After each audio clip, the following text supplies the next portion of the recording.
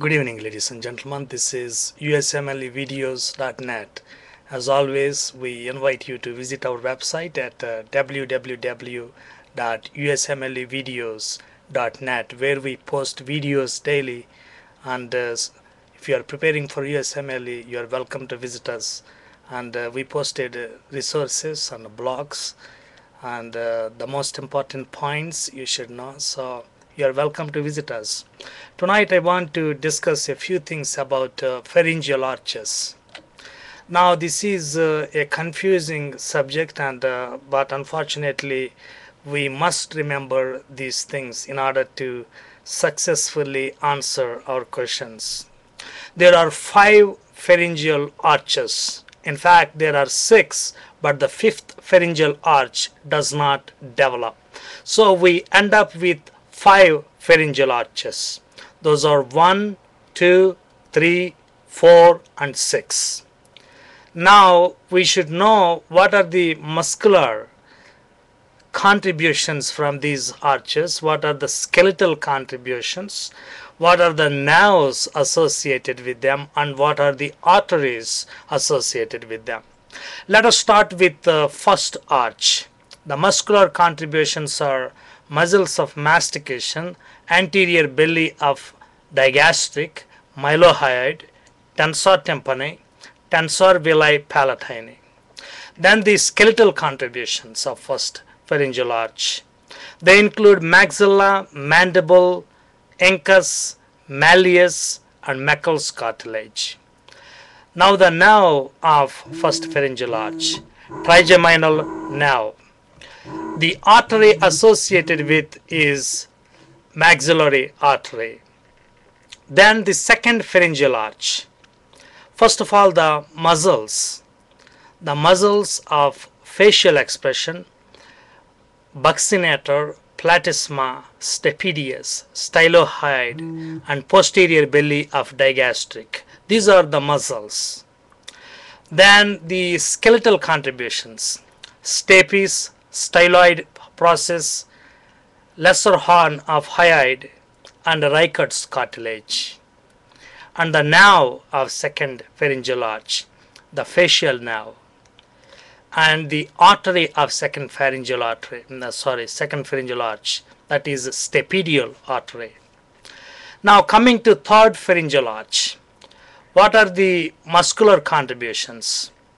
There is only one muscular contribution, that is stylopharyngeus.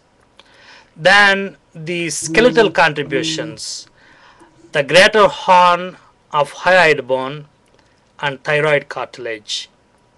The nerve associated with the third pharyngeal arch is glossopharyngeal nerve, and the arteries are common carotid and internal carotid arteries.